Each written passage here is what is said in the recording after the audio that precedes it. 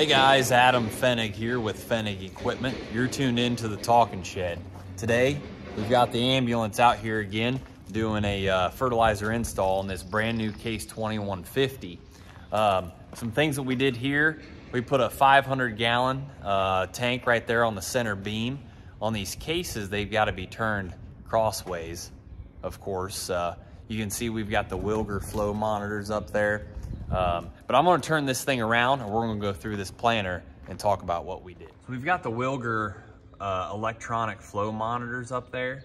So there is a flow meter on each row, and that ties in to a Wi-Fi transmitter that throws it up to a Samsung Galaxy display up in the cab. So it'll show you row by row actual flow in gallons per minute and gallons per acre. So it's pretty handy.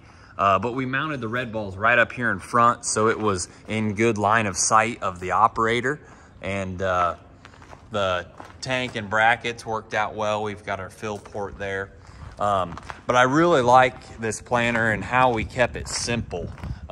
Just a simple ground drive. Got a ground drive kit from L&D Ag. Put a 4055 John Blue on there. Simple contact wheel, so when we let it down, we're putting fertilizer on. When we lift it up, we're not. The customer was pretty adamant about keeping it simple because on his old planner, they spent more time working on the fertilizer than they did the actual planner. So this system allows you to plant no matter what in these short windows that we're given.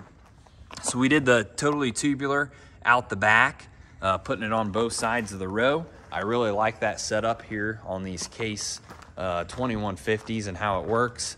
We had to make a custom bracket for the fill. There wasn't really a great spot to put it other than that ladder, but we came out the back here for the fill port. So 2-inch fill there with a cap, and it turned out real nice. Of course, we have our check valves and orifices right here.